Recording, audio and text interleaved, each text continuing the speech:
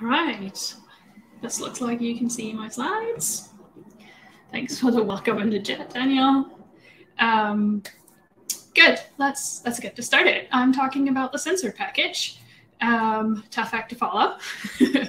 And usually survival analysis is applied to data from situations like that, and I kind of assume that this is what most people here are working with.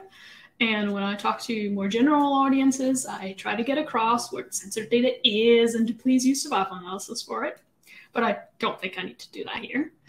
So instead, I'm going to bring a little reminder that not all censored data are variations of time to death.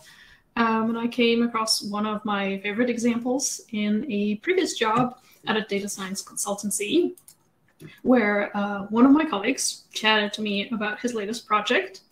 And it was a newspaper company that wanted to know how many copies they should deliver to the various outlets. And sort of he was musing that if there were copies left at the end of the day, they would know how many were taken. And if there were none left, they would still know how many were taken, but they wouldn't actually know how many more would have been taken if they hadn't run out. So in that case, it's the observation of the demand for the newspaper that is censored and not the time that's censored. And with this little reminder of the wide applicability of censored data and survival analysis, let's get to why I'm here today. Because I'd like to let you know that we're extending support for survival analysis in tidymodels.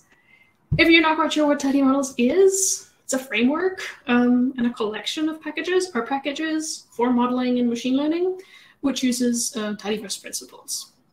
So Max and Julia just gave a keynote on tidymodels at RStudio Conf and sort of talked about what they mean with saying that tidymodels should make your modeling effective, safe, and ergonomic. And if you want to know more about that, I suggest watching that. The videos are out. Sort of the part that matters most here for us is that tidymodels also gives you a consistent interface to various models.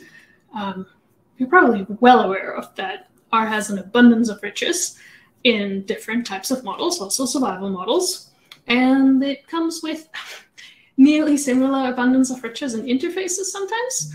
And while the first is great, the second can be a little challenging if you're trying to focus on your modeling problem and not want to spend your cognitive energy on looking at what that particular argument for that package and that function was called. So that's kind of the place where we started with extending that support for survival analysis, the models themselves. And that part in the tidymodels framework is sort of covered and captured by the Parsnip package in general. That is designed to give you consistency, both in how you specify and fit models, and how you predict and what you get back. So Censored is a Parsnip extension package specifically for survival models. And I'll be talking here about how these design principles are playing out for survival models. So the first part, specify and fit. Let's start out with a quick reminder of how you specify models in Parsnip, because you need three things. The model type, so in my example here, that's a random forest. And then the second part you need is a computational engine. What do you use to fit that model? In our case here, it's the Ranger package. It often is another R package, but it can also be a tool outside of R, like TensorFlow, Keras, or Stan for Bayesian models. And the third element in a Parsnip model specification is the mode. So here I set that to regression. You could also use a random forest for a classification problem. And these three elements are what makes Parsnip model specification, and you will encounter these in Censored as well. So if you sort of already know that pattern, then that will be very familiar. So what's different, or what were the additions that we made for survival models? For one, we have a new model type for proportional hazards models, and a new mode for censored regression to distinguish that from quote-unquote regular regression problems. And the third part, you may guess it, are new engines. So for existing models, but for that new mode, squeeze this on a little more. And they cover parametric models, semi-parametric models, and tree-based models. And the last bit to mention, sort of in the specification realm of this, is that we have a formula interface for all the models that allows you to specify stratification where it makes sense. And with that, let's pull out some data. It is not hospital data, but it's dolphins and whales living in captivity in the US. It is adapted from a Tidy Tuesday dataset from 2018. And sort of the response here is the age of the dolphin, and the event variable tells you whether they are still alive or not. We have some other predictors or explanatory variables, the species, the sex, how many times it was transferred between any of the facilities that it was kept at, the animal, and whether it was born in captivity. And let's start fitting. So as you can see that syntax in action, let's take the new model, proportional hazards. That's sort of the baseline that you start with. We're going to set the engine to using the survival package. And then we set the mode, which is that new censored regression mode. And these three elements give you the specification. This isn't a fitted model yet. That's what you do with a fit function, where you give the object data set and the formula specification, so like your serve object as the response, and then we'll use species, sex, and transfers.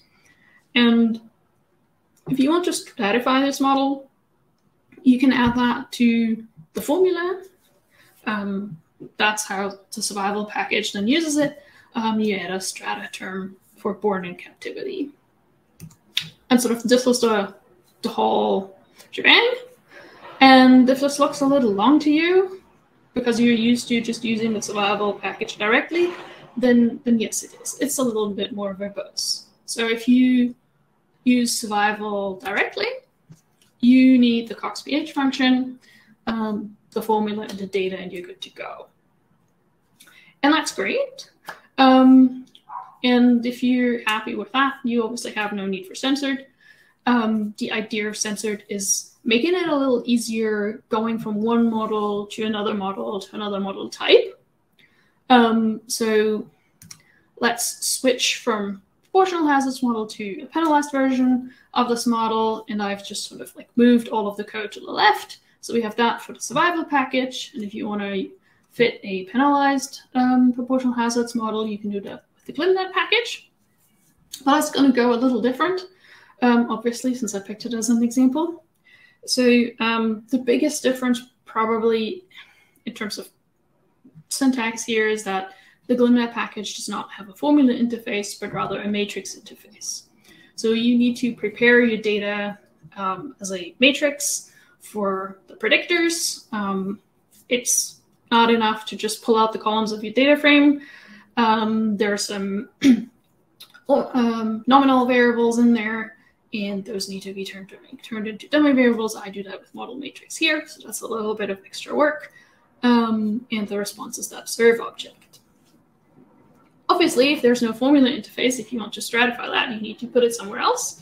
And GlimNet's choice was to stratify the response with the stratify serve function from GlimNet. And if you've done that to your response, then you're good to go and take it to the GlimNet function, give it your data in those two objects, set the family to Cox, and set the penalty parameter lambda here. That's all doable, but obviously it looks a little different and it's a little bit of different work. And if you have to prepare your data differently for different models, that's maybe an overhead you're not too keen to do because it distracts you from thinking about stuff that you might find more interesting. And so that's one of the things that we've made easier, in my opinion. So when you take the piece of code that I've shown you initially about how to fit that in Censored, that's what I have on the left. And then it's basically the same thing on the right. But the main thing that changes is that line set engine. So instead of choosing the survival package to fit the proportional hazards model, we're choosing the GlimNet package on the right. The only other difference is setting the penalty parameter for GlimNet, and it's just called penalty, and you don't have to remember which Greek letter is the right one here. The rest is the same, so the mode is the same. And also this sort of comes along pretty boring and unassuming, but I'm quite happy that it works, that you can use a formula interface to specify that model, and you do not have to prepare the data in a different way. And that's obviously not the only sort of switch in model type that we want to facilitate and make easier. The rest sort of follows on the tagline, more models, same syntax. So even if you want to go to something very different and pick one of the tree-based ones and say, well, I like a boosted tree for a survival problem, and I'm going to fit that with the mboost package, then these are the two lines that you need to change. And that obviously sort of leads us to the question, what is actually available? They're all for that new mode, censored regression, but it's the proportional hazards model that we've seen initially as the semi-parametric ones. The parametric models are in the survival reg function. And then for tree-based, you can have decision trees of different sort of flavors or engines fitting them. Bag trees, random forest, boosted trees. And that's sort of the collection of models that are available in Censored right now. And that concludes the specify and fit part of the models. And let's move on to predicting with these models. And again, a few words about sort of what tidymodels already does, and then how we're going to change that or build on that for the survival models. We sort of give you a quote-unquote tidymodels prediction guarantee, which means your predictions will always be in a table, not matrix or vector or array. It's a table. It will always be a table. The column names and types are unsurprising and predictable. And the number of rows in new data and the output are the same.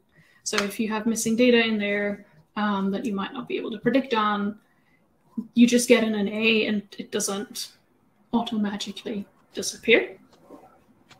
So that's the same. That's the same for Censored as it is sort of what you're used to in the tidymodels framework. So what's new? Those are additional prediction types.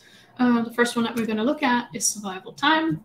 So I've taken the first 3 rows here as a toy data set or a small one that we can predict on.